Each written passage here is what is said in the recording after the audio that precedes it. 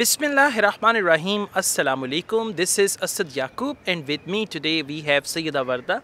Assalamu alaikum. Assalamu alaikum, And sir. welcome Walaikum to my assalam. video. Thank you, sir. Thank you All so right, that's much. great. So Sayyida Warda is my student, and we are going to demonstrate some speaking mock tests.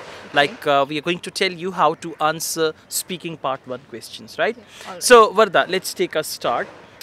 The first question they usually ask whenever you go to take your speaking test, that is, do you work or study? So do you work or study? Well, I am a housewife. Okay. I have recently completed my master's degree Good. in year 2021. All right. But- Now see that. They usually ask, do you study or work? But she said, I'm a housewife. So it's a very good idea if instead of using the word housewife, if you say, I'm a homemaker. Homemaker. I'm a homemaker. Homemaker is very appropriate word, and this Yeah. word is going to impress the examiner as well. So you can say, I'm a homemaker. Very recently, I've completed my education. Then you can talk about that, and that's it. And by the way, the answer to this question should be short. They Okay. don't expect long answer here. Simply you can give a short answer. Examiner wants to know what sort of person are you, so that they could ask you appropriate questions. Okay. all right. Now we go on. I'm going to ask you some questions about your hometown. Where are you from? I am basically from Lahore, and I born in Lahore. I was born in Lahore. I was born in Lahore, and I completed all my academic period here in Lahore. But after getting married, I moved to Multan. Yeah, after getting married, I moved to Multan. Multan. Okay, now what you're doing, you're making simple sentences without properly connecting the ideas. So if you say, for example, basically I'm from Lahore, but when I got married, I shifted to Multan. So originally I am from Lahore. I connected these ideas together. Okay, and don't use and after every sentence. You Okay. can use and, no problem, but not after every sentence. You can Right. use other conjunctions as well, right? Okay, what is your favorite part of your city? Mall Road is the most favorite part of my city, as it has the flavor of all time periods in it. Like it has some historical buildings and some latest buildings as well. And the most appealing monument, historical monument, is a clock tower that is located on the Mall Road. Okay, which is located on the Mall Road. So basically the question is your favorite place. So you should use the word again and again. I love Mall Road very much. Then give the reasons. That is why Mall Road is my most favorite. For all these reasons, I really enjoy going to Mall Road. So you should answer in such a way that you are talking about your favorite place. Right? Okay. What do people usually do there? When they use the word there means what you said before. It means Mall Mall Road. Road. So what do people usually do there?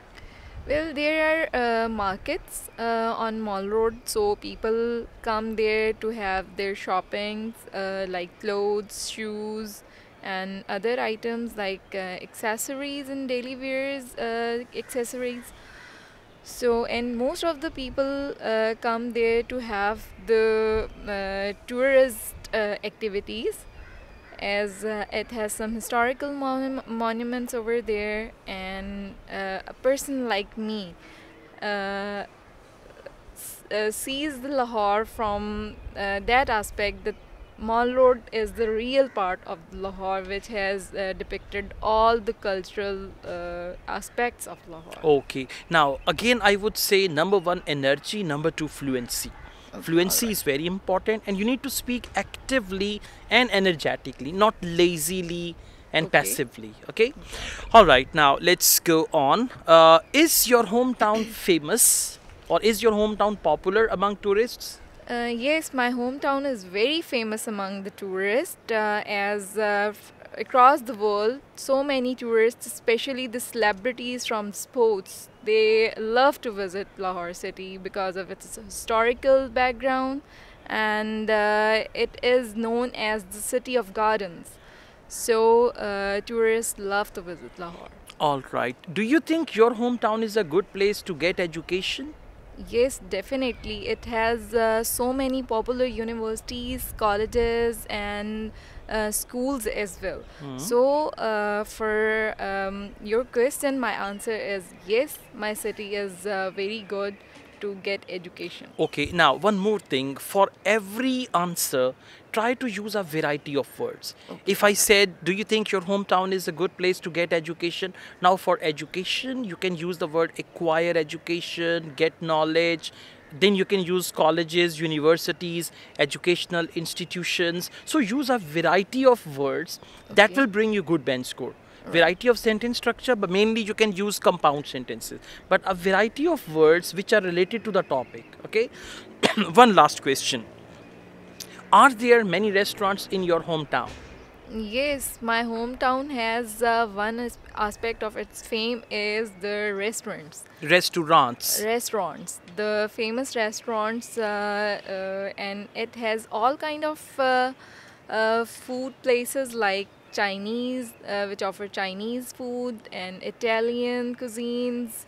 Along with the Italian cuisines, there are few local and continental dishes that the restaurants make. Okay, now in this answer, you could use signpost language very properly. When they talk about restaurant, you could say, first of all, I would like to talk about fast food restaurants. All Okay. the popular international chains are here, like McDonald's, KFC, See, and Hardee's. pizza. So there is a variety of fast food restaurants. Secondly, there are several continental restaurants and they serve traditional food. Now, continental, fast food, traditional dishes, these Right. words will really motivate the examiner or encourage the examiner to give you good bench score. Right. So this Right. signpost thing for speaking part one, like first of all, secondly, for example, finally. So these things are really going to be good. Okay. Right. One more question about restaurants. What is your favorite restaurant and why?